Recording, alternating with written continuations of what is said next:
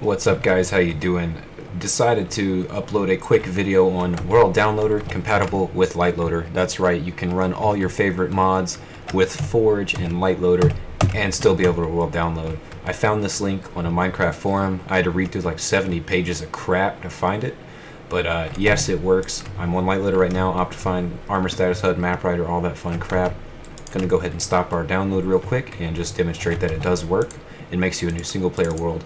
Now, if you guys are new to what World Downloader does, it allows you to download areas or, bases, whatever, and put it in a single player world so you can go around. You can give your base tour because you can just fly around in creative and break blocks. You can also download enemy bases to see where you want to raid at.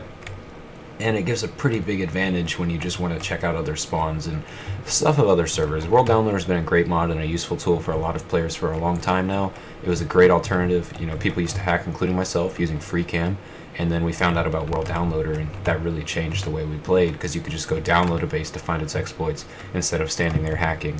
And it's made me a better player, and I hope it helps you guys out.